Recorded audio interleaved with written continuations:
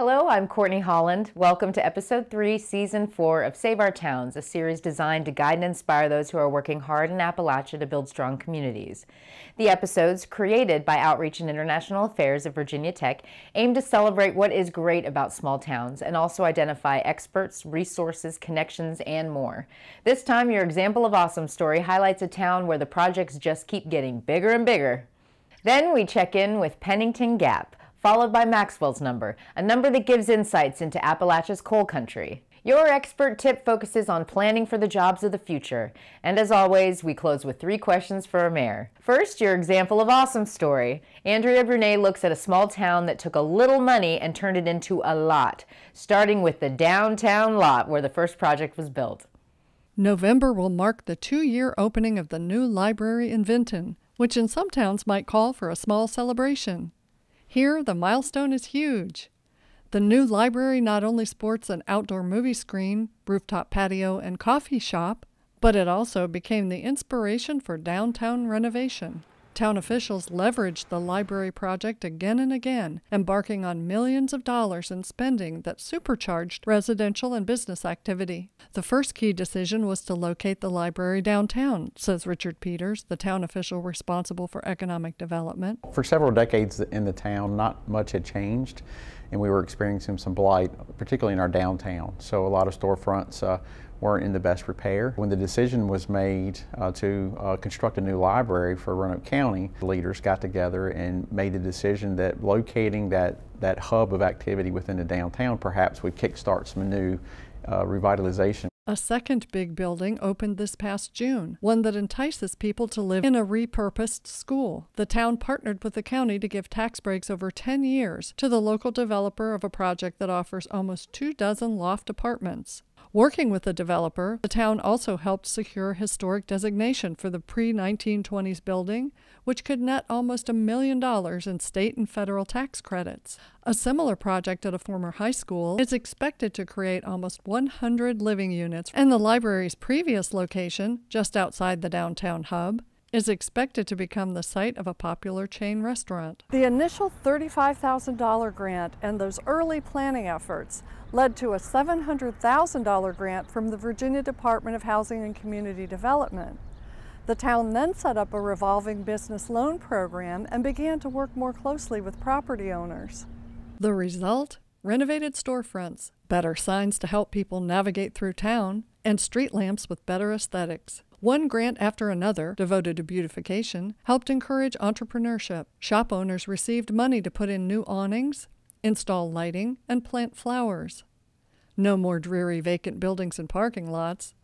Downtown now incorporates green spaces and upgraded streetscapes. To further develop the theme of library lofts and stores, the town recruited Twin Creeks Brewing Company, which opened Roanoke County's first craft brewery in fall 2016. There's a lot of energy and a lot of excitement about what the buzz that's going on in Vinton.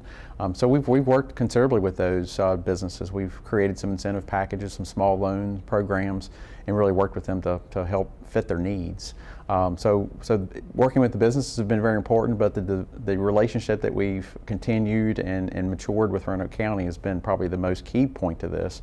They had a lot of the assets and the property that's been redeveloped with the former schools and the former library. So that partnership's been critical to all the recent success and energy within the town. What the town really did well was to approach the county in a positive way, to talk to us about how we could maximize the benefit of the investment that we were going to make in the town. And what we ended up finding was a nice spot downtown right across from the town administration building. And now there's a new library which had an investment of about $11.2 million of county funds. The town and the county partnered on the land purchase. There was a cost sharing, essentially a 50-50 split in the purchase of the property, because putting the library downtown did raise the project cost a little bit, primarily because of the land acquisition cost. Being a bedroom community for Roanoke gave Vinton the advantages that proximity to a larger urban center provides. But as a town in 3 square miles with 8,000 residents and almost 2 decades of virtually no change, Vinton's metamorphosis from shabby to chic was far from assured. The library project, elevating a downtown property that had morphed from one use to another over the last 100 years, symbolizes a new attitude in town, according to Peters, who grew up here. Now people in Vinton believe they can make big things happen. Next, Melissa McEwen is back with her third installment on the town we're following for a year, Pennington Gap. People in Appalachia have higher mortality rates than the nation in 7 of America's leading causes of death. In rural and economically distressed areas, like Lee County, Virginia, the gap is even more pronounced, so loss of access to healthcare resources can be devastating to residents. In fall 2013, the community was stunned when the local hospital, located in Pennington Gap, unexpectedly shut its doors, despite assurances from the managing company that closure was not an option. Pennington Gap's economy took a direct hit with the loss of nearly 250 jobs. The community suffered in other ways as well. Suddenly, the nearest hospitals for residents in Lee County, which stretches 70 miles across, were at least 30 minutes away. It's really critical when you think about families with family members having heart attacks and strokes. You have car wrecks and you have lacerations and things that require immediate attention. And when you have that, it's a matter of emergency. It's a matter of life and death. The hospital closure was even more devastating for the town's elderly population, many of whom moved back to Pennington Gap to retire. Since the loss of the hospital, these people have medical needs that are not being met, and they're afraid that they would be located so far from a working hospital that they can't get the necessary care that they need in case of an emergency. The older generation doesn't want to come back to a town that doesn't have a hospital. That means a lot to them, and I can understand that. I can understand them not wanting to come back here. Reopening the hospital in Pennington Gap has been a top priority for the town and the county, but the process has not been simple. The Lee County Hospital Authority, formed in 2014, went through lengthy purchase negotiations with the building's former owner.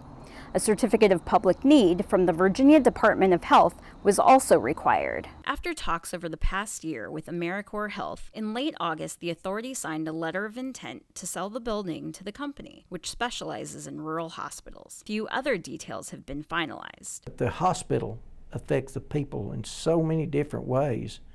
It's really critical to get the hospital back. Will Pennington Gap bring its hospital back? Stay tuned for an update in future episodes.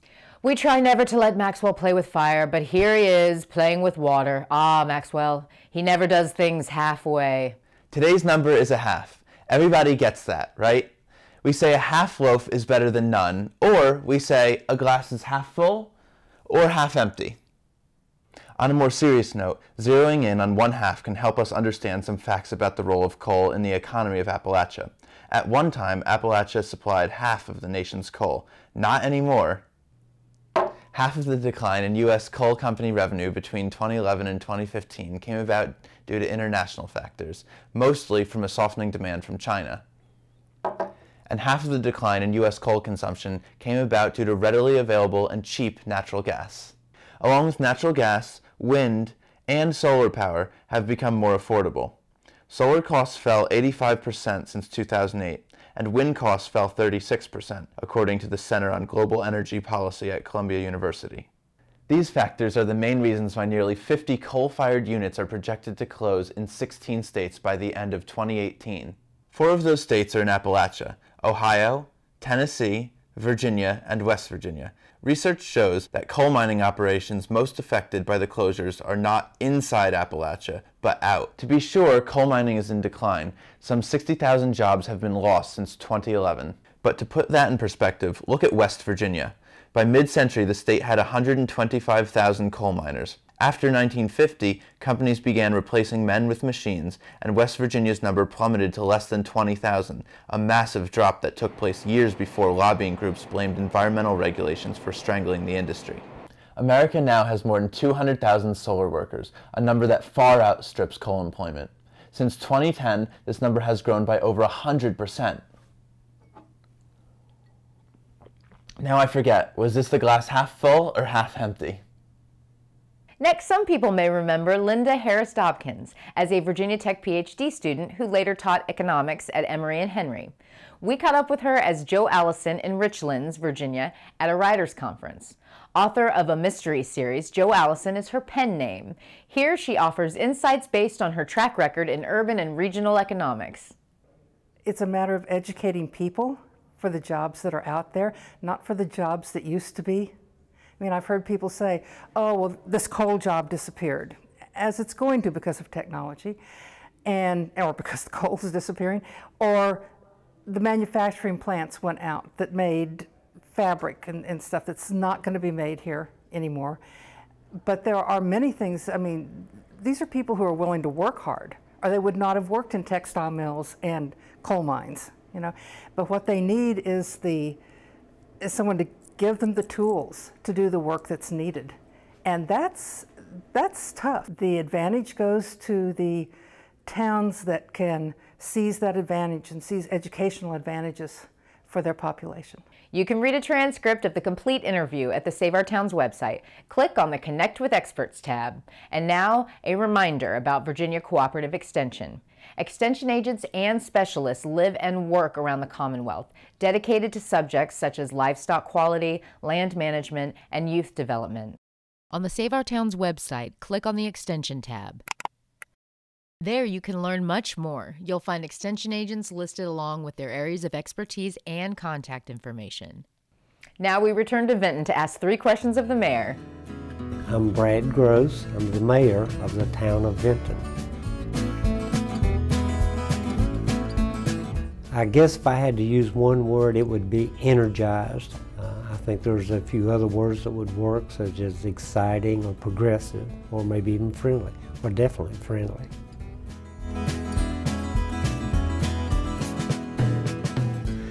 Most of our tracts of land are small. So we have a big challenge is the lack of large tracts of land that could be developed. If we had large tracts of land, I think we would have opportunities for larger businesses. We could develop them into industrial parks and things of that nature.